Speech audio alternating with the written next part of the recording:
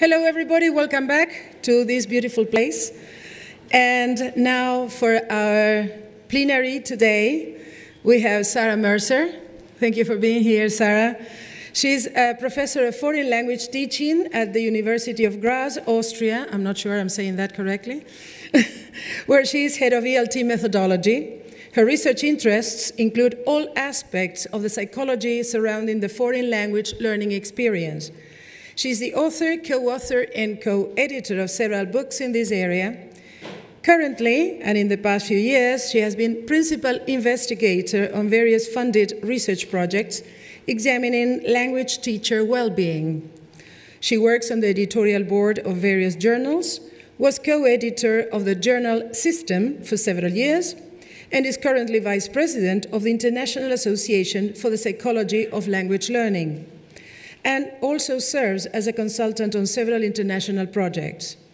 In 2018, she was awarded the Robert Gardner Award for Excellence in Second Language Research by the International Association of Language and Social Psychology. So welcome to Salamanca, Sarah. And this is just a simple souvenir from the city. Thank you so much. Thank you very much. Thank you for being here. All yours. Thank you so much for having me. I have to admit I'm slightly intimidated by this room. It's beautiful and a little bit on the scary side. Okay, so I'm going to talk today with you about something that I've only just sort of got into in recent years, and it's kind of new to me. So if I'm a little bit bumpy along the way, I apologize. I'm still finding my own feet with this topic in this area. Okay, how many of you would like to change the world in some way? Hands up. Okay, that's pretty unanimous, I think. Well, I've got some very good news for you, that as a teacher, you do that every single day. There's this great quote by Henry Adams: the teacher affects eternity, he, I apologize, can never tell where his, I apologize, influence stops. And for me, this is one of the power of being an educator, is that you have an enormous influence on the world around you. You have an enormous potential to impact and to change society. Everybody does, but teachers particularly are in an incredible position. And I think that we can make a difference. And I think we have a responsibility to make a difference. Okay, I'm going to get you all involved. We have got 3 problems that we need to address collectively, everybody in this room, and we can all make the difference, in my view. I'm going to start off the first problem by giving you a little survey to do with your partner. In 2 words or less, what would you want for your children in life? And the second question, in 2 words or less, what do you think schools teach? This was a survey that Martin Seligman has done with a group with parents across various countries, and we'll look at their answers in a minute. Let me give you a second to just talk to the person next to you about what you think your answers would be, and can we have a strategy? When I say thank you and I put my hand up, can you do the same so that we stop talking pretty quick? Otherwise, I might lose control of 300 people. So when you finish talking, just to try and speed things up a little bit, I'll just say thank you and put my hand up. And if you could stop talking and put your hand up, it should stop us a little bit quicker. Okay, go ahead.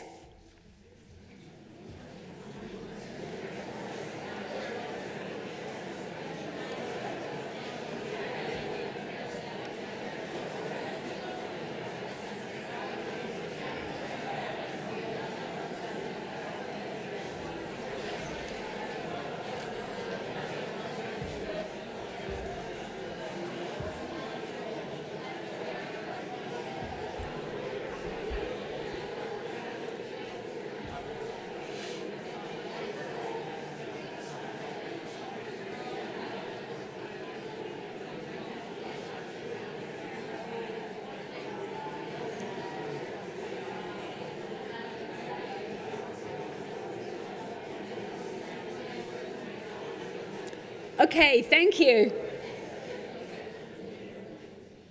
See, aren't teachers well behaved? Thank you. Okay, let me show you what they said, and let's see how this resonates with what you said. How does that match what you said? Okay. So, in other words, what parents wanted for their kids, essentially, was they wanted well-being. They wanted their kids to be happy. They wanted them to flourish in life. They wanted them to be rounded, happy, contented individuals. What did they think schools taught?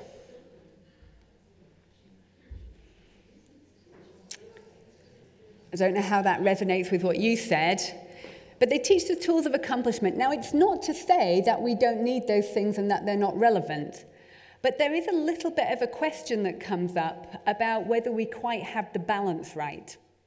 So it's not to say that those things are not important things to teach our kids, that they want to survive and they want to succeed in life. But some of those things at the beginning also need teaching as well. And there's a wonderful book by a guy called Guy Claxton called What's the Point of School? And I'll just let you read the quote.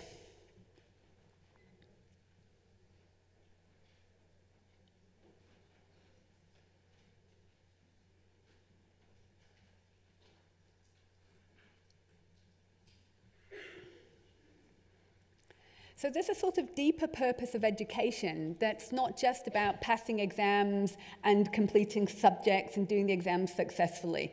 And I'm sure, and I know my own family, that there are people who are not academically successful, but they've got great skills and great talents that are not really being recognized in our school systems.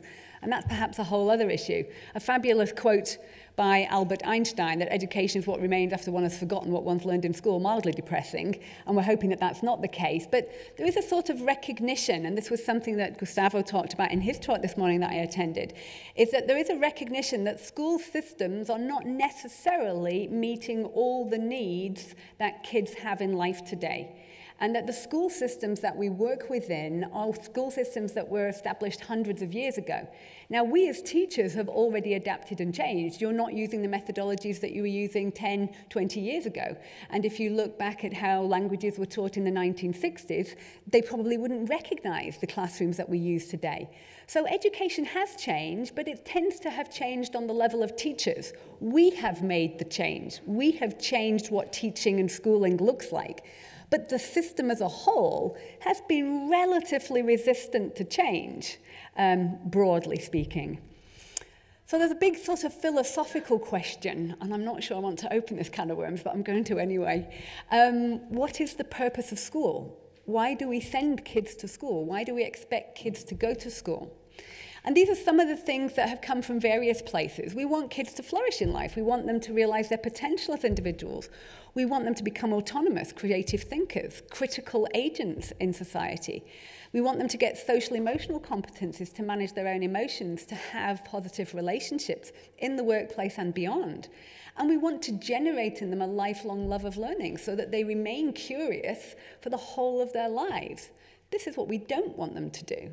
We don't want to mass-produce learners who conform to some narrowly defined, standardized norms solely for employment in the workplace, she says rather cynically. So what we really want, and I don't think there's a single educator in the room who would disagree with me, is we want to empower kids to be the best version of themselves.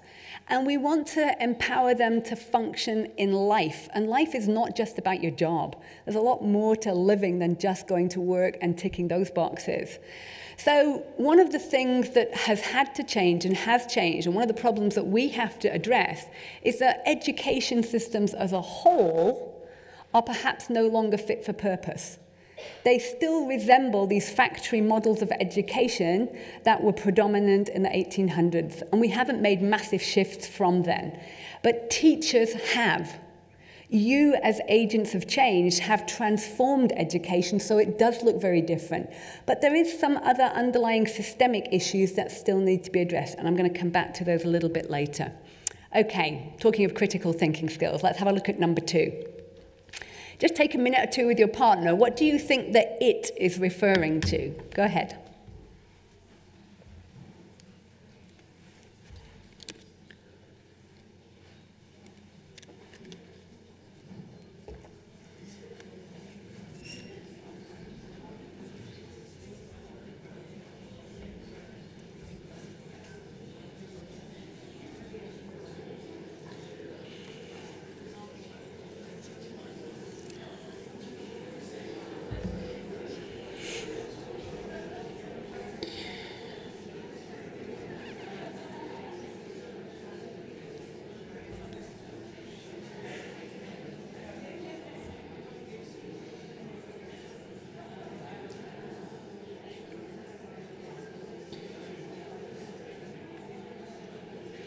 Okay, I'm going to give you one more clue.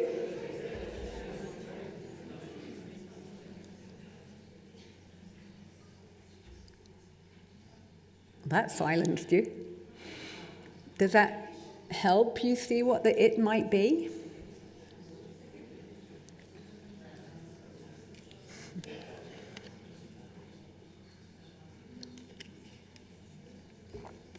Shall I spare your... This was some research that I've done with some colleagues recently with teachers in Norway. We researched with teachers in Norway and teachers in Austria. We researched their experiences of being an EL teacher in contemporary times. And this was a quote by Tina, and it's referring to English as a school subject, somewhat scarily. I'll just go back and let you reread that and replace it with English.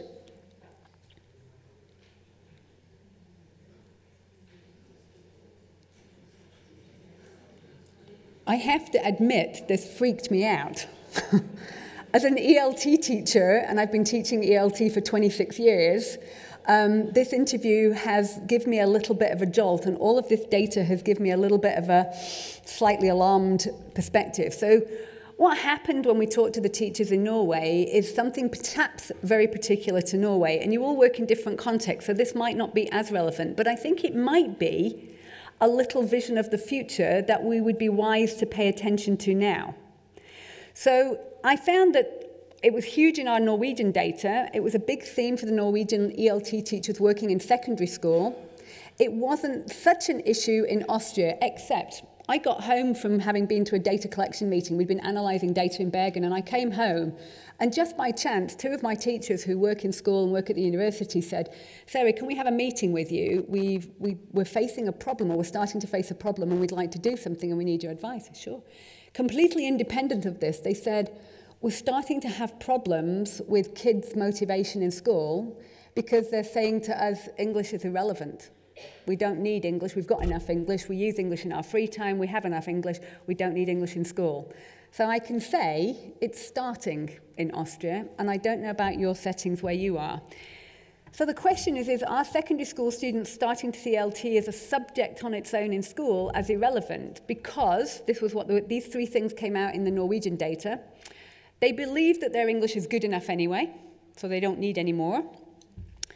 They have relatively low levels of learner engagement. It's very hard to engage the students in the pure English classes. I'm talking about really just ELT classes now. And the teacher's well-being is suffering because English as a subject is losing status, despite the fact everybody seems to think it's so important, but it's losing some degree of status in school. And it's also the low learner engagement, of course, is extremely demanding for teachers. And there are three possible reasons why this is particularly the case in Norway, and some of these may resonate for your own settings. They start English in primary, so they're starting English fairly seriously already at 6 years of age. And I'm not talking about, a few songs. I'm talking about they're seriously starting to learn English at an early age now. They have widespread CLIL and EMI throughout the whole schooling system, so also particularly in secondary. And of course, there is massive access to and use of English beyond school. So through ELF and technology, but also through media, TV shows and so on. They have quite a lot of TV programs in the original with subtitles. So they have massive exposure to English. So you can see that for the Norwegian kids in school, ELT is becoming an irrelevant school subject. I'm not trying to depress you all. There's a sort of stunned, depressed silence. I promise I have a solution. So we're getting to a healthy part in a minute. But this is new for me. I haven't really thought about this. I haven't reflected on this. And this is the first time that I've encountered it in data that I've been working with. But it has caused me to stop and think, what trajectory is our field on? Where are we headed? And should we be taking any remedial action? Okay, where are we going now? And there's a related problem that came out of the data in Norway, and it's one that's fairly familiar, is ELT teacher status and well-being. It's fairly well known that teaching of all professions suffers from high levels of stress, burnout, and there are record levels of attrition. So that means teachers leaving the profession, not choosing to stay. Interestingly enough, one major factor in teacher stress is how the profession is perceived. So is teaching generally taken seriously and respected and appreciated and valued? It's a whole other issue. And then looking at ELT specifically, is ELT respected and seen as a serious profession, seen as something worthwhile? Now, we're at a TESOL-SPAIN convention. We're at a professional association. You guys are committed to this career. I'm extremely committed to this career and this profession. But it's not about how we feel. It's how other stakeholders and outsiders view us from the outside. So we're here, we're committed, we're dedicated. We've come here this weekend because we are passionate about what we do in our field, but do others see it in the same way? And interestingly, there has been a study in Spain, and the status-related variables were more indicative predictors of burnout than regular stresses in the classroom. So the lack of respect, the lack of appreciation, the lack of a sense of value had a stronger impact on teacher well-being than the regular stresses that you would experience on a day-to-day basis. And I'm going to talk a little bit about this because I know there are people from different backgrounds, and I want us to understand that we're in this together. There's a fantastic paper by these two authors which looks at ELT as ecology. So ELT is a form of instruction, how we do it. It's a disciplinary field. It's a profession, and it is also a business and a service. So I'm sure that there are DOS here. I'm sure that there are people working at private language schools here. I'm sure that there are school owners here as well. And we're all in this together. And it doesn't matter where you are. What they were showing is that all of the different aspects of the field affect how we're perceived in our status. So, for example, all arts and humanities are typically assigned lower status than STEM subjects, generally, and that's a global finding. The professionalism of ELT varies, so not everybody takes it as seriously as we do in this room, and that also can contribute to lower status perceptions. There are very precarious working conditions in the private sector, something I've complained about and we'll talk about at length on other occasions. And now, adding to that, we may have possible changing perceptions of English as a school subject. So our status is something. I am incredibly proud to be an ELT teacher. I'm proud to be in a profession of people who are committed, are dedicated, and are here on a Saturday listening to me rant. So I think it's an awesome profession to be in. But are other people valuing and esteeming what we do in the way that I personally think that they should? So the third problem is that ELT teacher status and well-being is a little under threat. Not just ELT, I should stress, but teacher well-being generally is known to be a problem. So the three problems that we, as individuals in this room, can all address, we can do something about the education systems, because we're in it, so we shape it. We can do things about ELT and the relevance and the perceived relevance of it, because we teach it, so we're in it.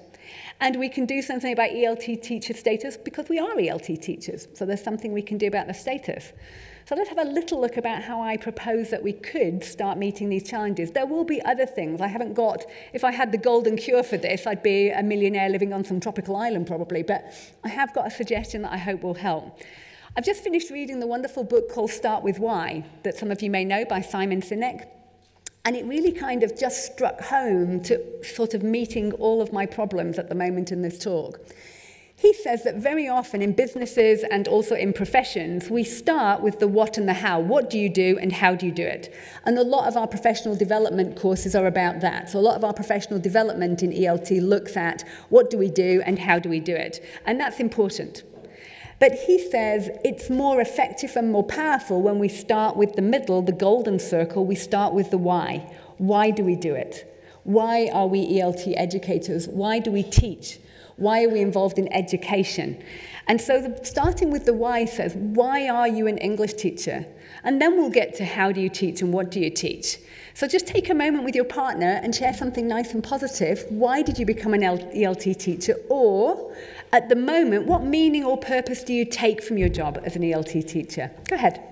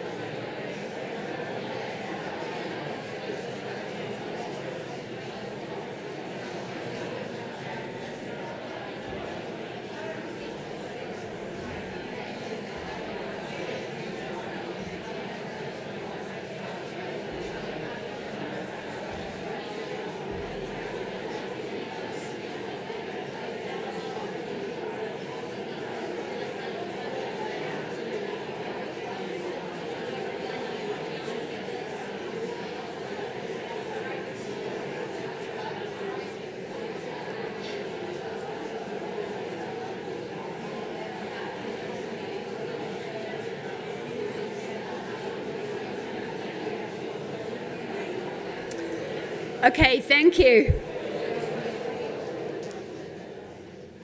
Thank you. Okay, anybody want to shout out? Yeah, volunteer asking is always a bad idea. Anybody want to shout out their reason for being an ELT teacher? Yeah? Like to help students have a better life. Okay, help students have a better life, sure. What else? A teacher by chance. Me too. I became a teacher by chance. And 6 months after starting the career, I decided I didn't want to be any other thing in my life. Me too. That's exactly what happened to me. I went into teaching by accident. I taught for a year, and then I said I can't do anything else ever again. So yeah, I fell into it by chance, but I became committed to it for a reason. Anything else? Anybody else? Yeah? It was my parents' choice. And are you now thankful to them? Yes, enormous. There you go, you see? But you stayed in the profession, I assume. So it's not about, we all start with different motivations, and like Annie, I actually wanted to be a lobbyist. I wanted to go, I know. Well, you'll see, I'm going to get really ranty today. So I wanted to go into politics. And then I spent some time with politicians and thought, I don't think so. Not for me. And then I made a change of tack and went in and had a year in education, and then that was the end of it. I was sold and hooked and could never go back. There's a wonderful model of well-being called the PERMA model. For those of you who are not familiar, I'll just go briefly through it.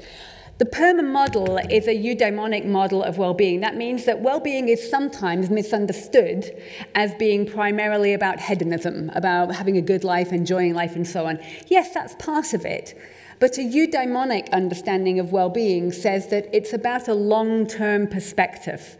And that involves these kinds of things. And I've highlighted some of them here. So you've got positive emotions, finding flow, engagement, getting into what you're doing, getting into absorbed by what you do. I think that probably every teacher in the room has got into that at some stage.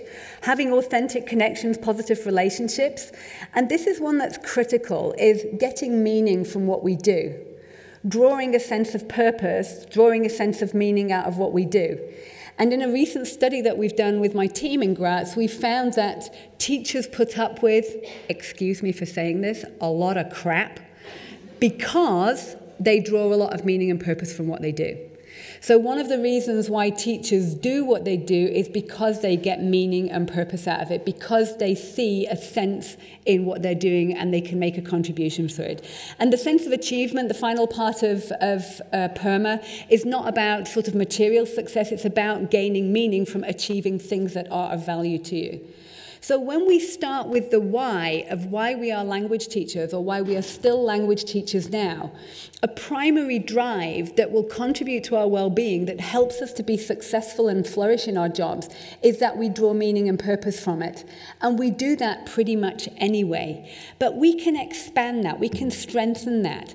This is a lovely story. President Kennedy went to visit NASA at this period of time when this was and he visited and he went to speak to the janitor. And he asked the janitor what his role was. And he said, well, sir, it's to put a man on the moon. And this story has been used a lot to cite that when you connect what you do to a bigger purpose, it is healthy for us to see the big picture. And as language educators, my goodness, we are about creating communicators, helping interconnections, fostering intercultural communication, promoting an appreciation of diversity and tolerance. That's the foundations of ELT. And when we look about education, one of my all-time favorite people, education is the most powerful weapon which you can use to change the world. And you do this anyway. You don't have to be Nelson Mandela or Gandhi or Mother Teresa. You do it. You do it every single day when you go in to teach. And that's one of the things that is so valuable about our jobs and our profession, is even the small acts you do on a day-to-day basis make a massive difference to your learners. So I'm not necessarily talking about massive changes in what you do, but an appreciation of the power that you have to make a difference to your learners, but also maybe also connecting to the bigger picture. And what I'm going to talk about next will help us connect even more to that bigger picture, perhaps.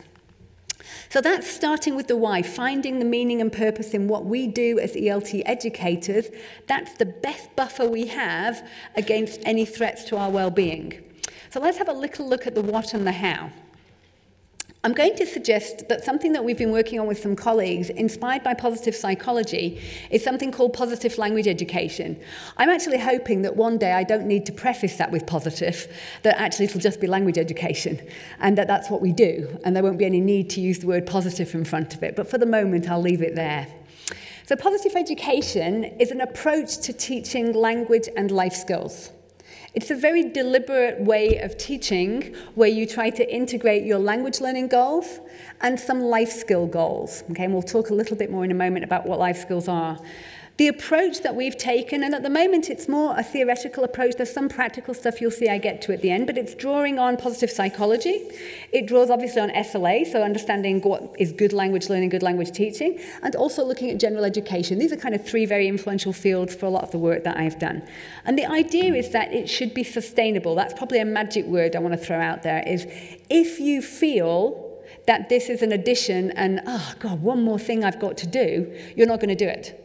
Teachers have got enough to do as it is, and if what I talk about today feels to you like an additional burden, you won't do it, and you shouldn't.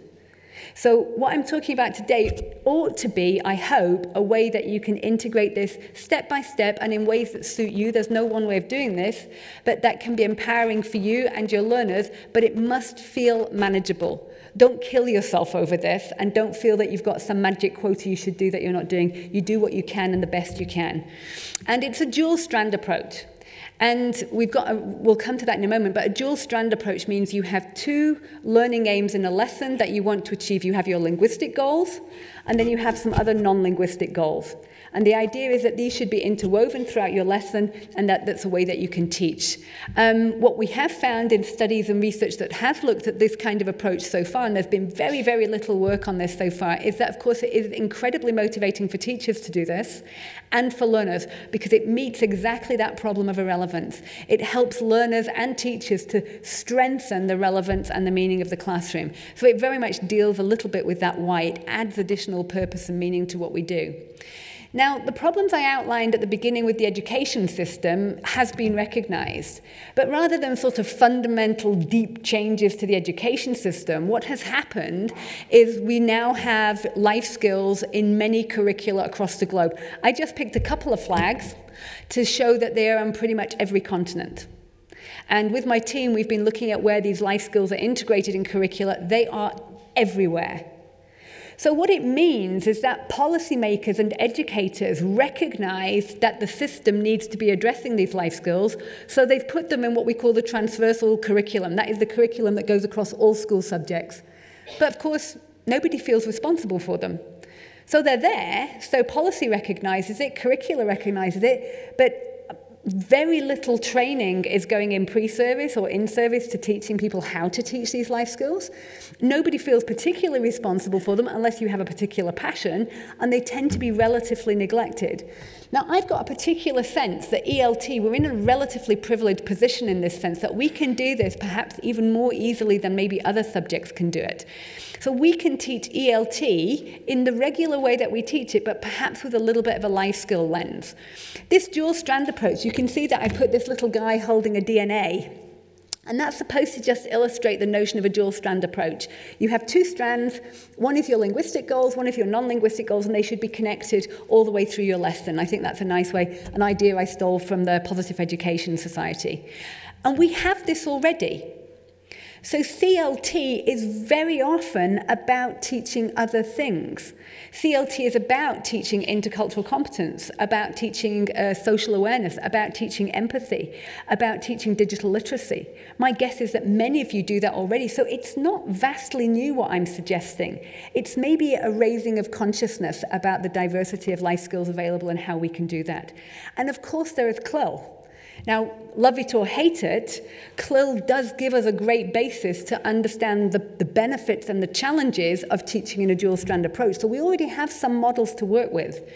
Many life skills, I think, are already being taught. But for PLT to survive as a notion, for us to really embrace this, and I'm at the beginning of doing this myself, it has to be sustainable. But I think more than anything, it becomes an attitude. It's a way of thinking about our teaching. It's not a set method. It's a bit like CLT in a sense that it's not a set, do this, and then you've done it and you've ticked your box. It's about thinking, how can I expand what I'm teaching, what's in my responsibility? How can I bring in other life skills, maybe to what I already have planned? It doesn't have to be massive changes, but it's a raising of consciousness and awareness of our remit as educators and what we can be doing. Just to give you a little example, I'm just going to, how am I doing? Well, not too bad. Okay, so there are lots of different frameworks for this that already exist. So UNESCO, look at this thing. I can't point. One of the things that UNESCO, it was one of the first organizations to start talking about, look at the last two, learning to live and learning to be. So very explicitly expanding the remit of education beyond just the workplace and beyond schooling, and saying well-being, life skills, social emotional regulation, these things need to be there as well. The dreaded PISA that many of you know. Do you know that they now measure learner well-being? I bet you didn't. Now, this is really interesting. I'm slightly depressed that it takes PISA to make people change attitudes, but okay, I'll live with it. Places like Singapore that score very high on literacy, very high on mathematics scores, but very low on learner well-being. And PISA recognized that this was imbalance. This is not all that schools are about.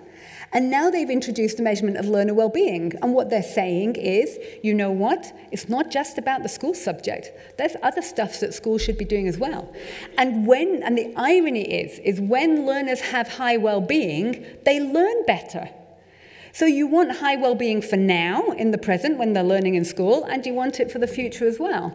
Many of you will be familiar with the Sustainable Development Goals and the aims of Edu 2030, which is that we should be addressing these issues, things like reducing poverty, health and well-being, quality education, gender equality, and of course climate action. Some other frameworks, the PE21 framework that I saw this morning, and one that I've been working on with some colleagues together at OUP. Sorry, a little bit of self-promotion, I promise this is it. One that I've had the pleasure to work on at OUP. If you go to the QR code or the reference at the bottom, if you just type in Global Skills OUP paper, it's freely available. And it outlines our rationale for why we work with global skills, how we work with them, what we understand by global skills, and it gives very concrete ideas of how to do that in practice, and also issues about assessment, which is a whole other sort of can of worms. So what do I mean by life skills? I think I've stressed this as we go along. These are characteristics and capabilities can be changed and developed. That's key to understand. These are not given. These are things that can be developed, and they increase the chances of success and well-being in life, and that means beyond the workplace. It's how to flourish in life. Many of you will be familiar with the notion of the 4 C's. And one of the criticisms has been that this was really about how to prepare people for the workplace, to make them better workers. And the step back has been to say, there's more. Life means more than just the workplace. And there are other skills and other competencies that our students need to develop to help them to cope in the way. It doesn't dismiss the need for the 4 C's, not at all. But it says there are some other things we should add to that. Can I just ask you to take a moment with a partner and say, what things would you include in a list of life skills if you were going to draw up the list? Go ahead.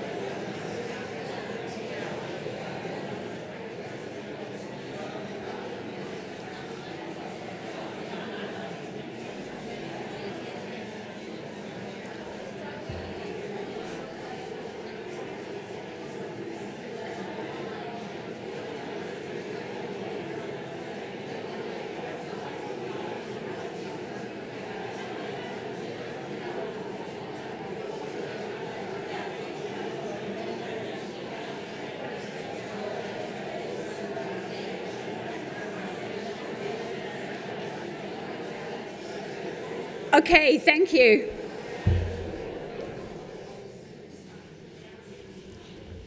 Okay, now there's lots of different things you could have included. The great thing about this at the moment is that this isn't fixed. So pretty much anything that you feel is a life skill that your students would need, and that will of course vary across context and where you work, is perfectly valid response.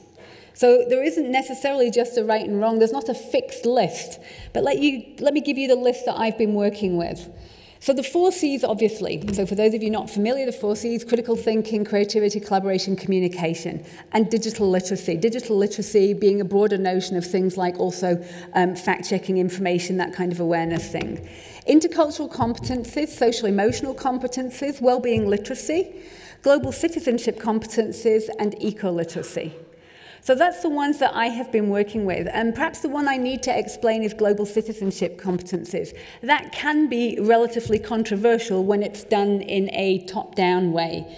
Global citizenship is a sense of we have an identity as members of the global community. And particularly through ELT, that's something that is being developed more and more, this notion that English is used actually as a way to connect people. That the critiques of it as a lingua franca are perhaps not justified in a sense that it's actually empowering. It allows people to connect. And global citizenship is about feeling a sense of connectedness with others, a sense of shared community on the planet, and that leads to other things such as eco-literacy and eco-awareness. That global citizenship is feeling that I'm part of a global community, I identify with that, I connect with people in different places and feel that we have a shared commonality, and I feel a sense of responsibility to act in regard to that global community. So there is most definitely, and I say this very consciously, a social justice and social activism agenda behind that notion of global citizenship, or certainly the way that I embrace the term. One thing I will tell you, because it's interesting in relation to Norway, what has happened in Norway, and what will start from October onwards, is that they also had these things. They had global citizenship. This is also in the Austrian curriculum, for example, but most of my colleagues haven't even heard of the term, let alone know that it's in the curriculum they're meant to teach. What happened in Norway was the same as I suspect happens in many places. These competences were in the transversal curriculum, but nobody felt responsible for them, and nobody was sort of systematically doing it. So certain individuals that felt passionate were doing it, but it certainly wasn't being done systematically. And I think that certainly I recognise that as the case in Austria, and I'm not sure about where you work, but I'm guessing that is the case in other places. So what Norway said is, okay, we need to change this. We need to make specific subject areas responsible for specific competences to make sure that they get covered.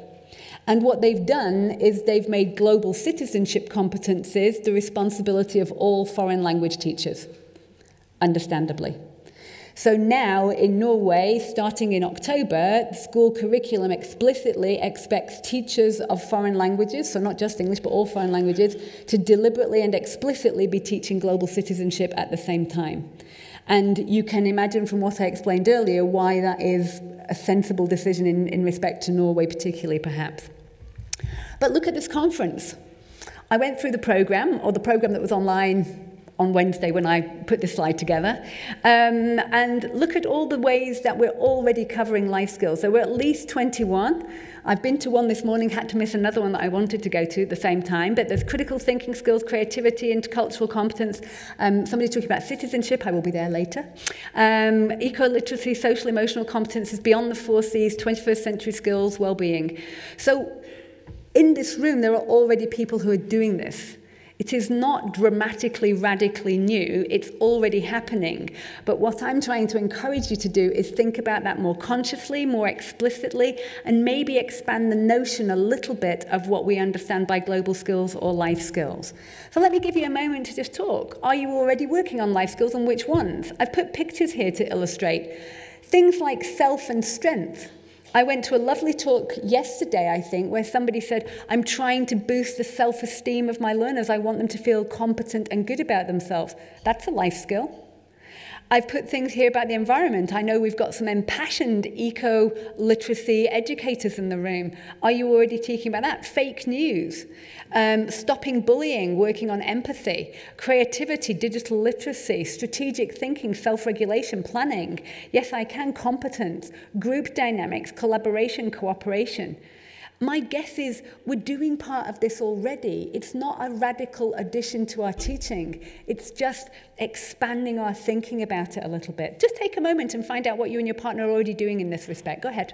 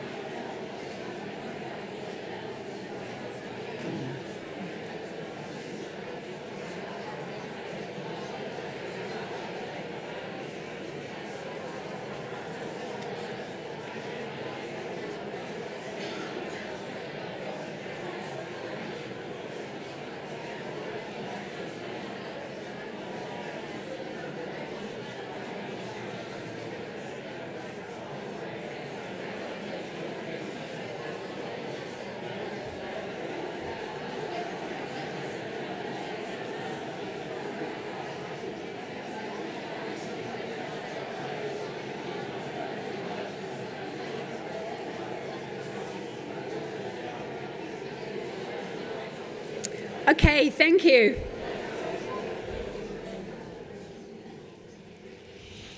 Given the passionate talking in the room, I assume that we're all doing our little bit in the room. I decided to look at some examples just to give you some illustration. And I've taken the model that's used in CLIL, where you can talk about weak and strong forms.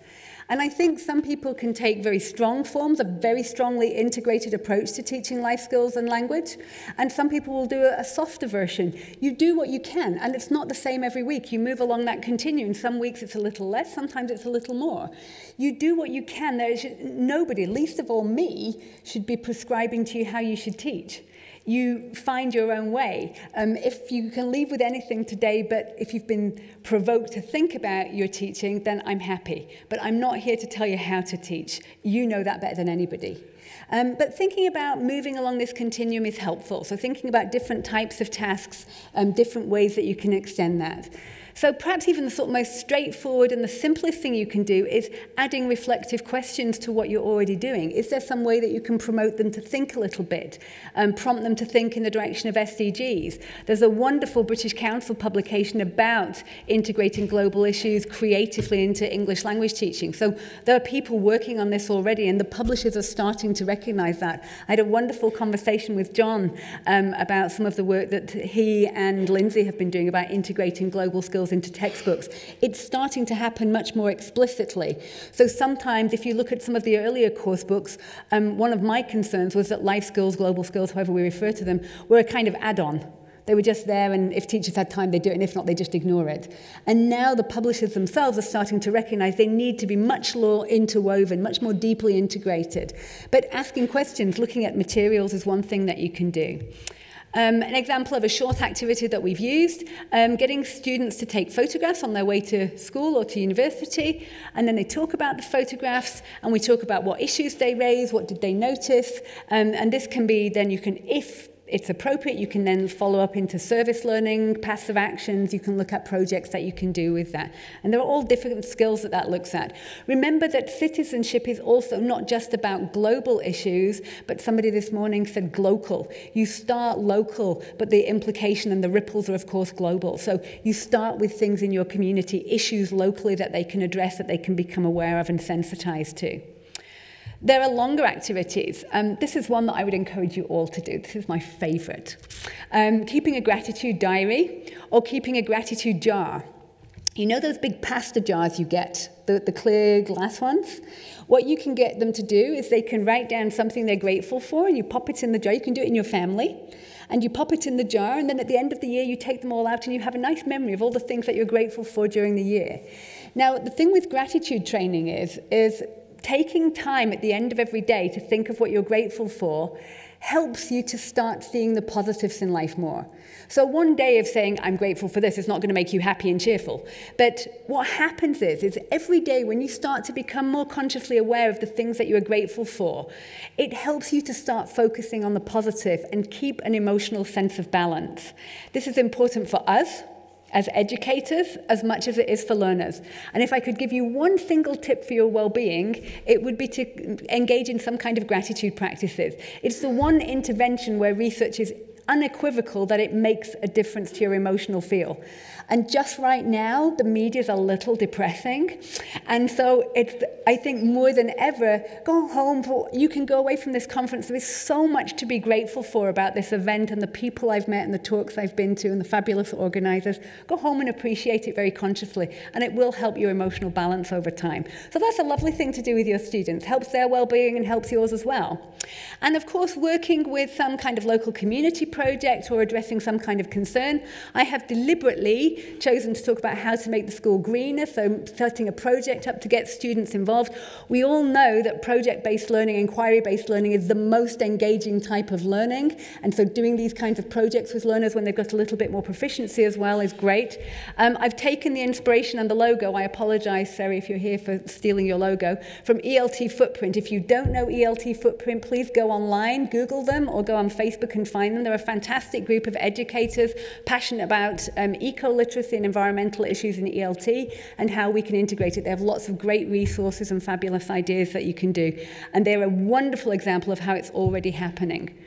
So I'm not trying to suggest you have to do all these life skills. People will have their own passions that they will develop more, that's normal.